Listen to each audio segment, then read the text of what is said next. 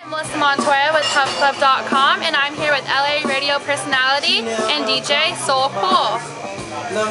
Thank you very much, Melissa. It's great to be here with you guys, and my thanks to PubClub.com. What makes a karaoke night good? There's three things that are very necessary for a great karaoke night. One is a lot of liquid courage from the bar. Another is people that know they have an inner performer. And the third is people that are there to appreciate that inner performer in them. Alright. What are some popular songs that are sung at a karaoke night? The most popular songs every week are always going to be Journey, Don't Stop Believin', Sweet Caroline, things like that, maybe Bohemian Rhapsody. People like to mix it up though, maybe throw a little Baby Got Back in there to shake some booties, you know, keep it going, but it's got to be something everybody's going to know. Alright, do people normally request the more traditional songs, or do they request the new trendy songs? Well, it depends. I mean, I try to stay current with the times, so I keep my files updated all the time. So I really can offer a mix of anything that you need, from modern to old school and anything in between. Do people request more solos, group performances, or duets? I personally prefer to see a lot of group performances to involve as many people as possible, but mostly solo songs with a few duets for the couples that are out there, and then the drunk whole groups are going to be the real big group performances. What do you do if you get someone up there that just cannot sing a tune? They're just horrible.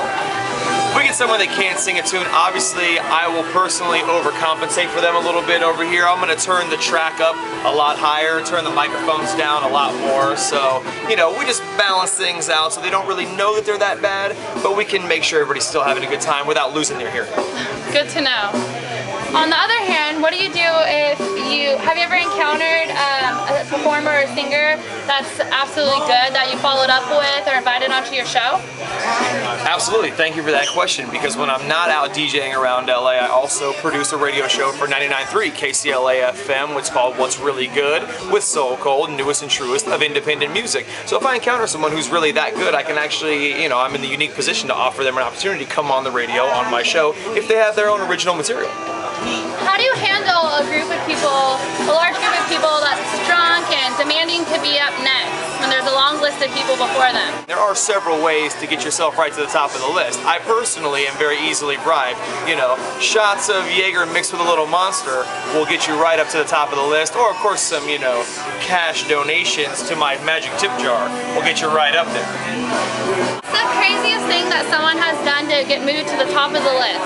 The craziest thing, I mean, I see all kinds of things, and like I said, I get all kinds of bribes, be they cash, be they liquid bribes, but the craziest thing recently I think I've seen was on a Cinco de Mayo at an undisclosed location by La Brea and Melrose, where a woman actually showed me her very surgically enhanced, perfectly, I should say, surgically enhanced memories in order to be able to go right to the top of the line, and they were so stellar actually, Melissa, that a certain other young man was sitting at his table and his girlfriend slapped the teeth right out of his mouth for staring so hard. Yeah. Is your job just to put the songs in for people to sing, or is there a grander picture to it?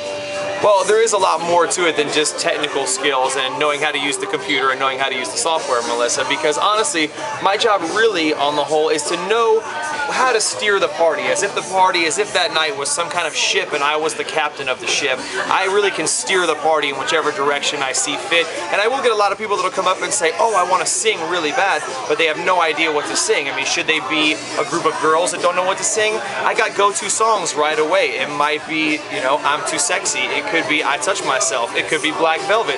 If a group of guys come up and they all want to sing a song, it's going to be Journey, Don't Stop Believin' or something like that. So, you know, I have to know what I can give people advice-wise and where I can steer that party as my vessel, as Captain Soul Cold. So you're working in a lively environment where it can get a bit crazy and loud and people are drinking and having a great time. But you're there for work. What is that like? Well, I mean, it's really a great thing for me because honestly, if you love what you do, you never really have to work a day in your life. But I do love what I do, and it can get awfully crazy when I'm working in bars, which is the best scene to have a karaoke night because, like I said, one of the key ingredients to a successful karaoke night is the liquid courage that the bar does provide to bring out your inner performer. But I actually prefer the nights that are a lot crazier because there's constant singers, everybody's ready to perform, everybody wants to be a star, and that's when it's really the most fun, and I'm having a great time as well. I'll have some drinks with the clientele, so I feel like I'm actually partying with them. They feel like they're a part of the show, and that's the best way to have it.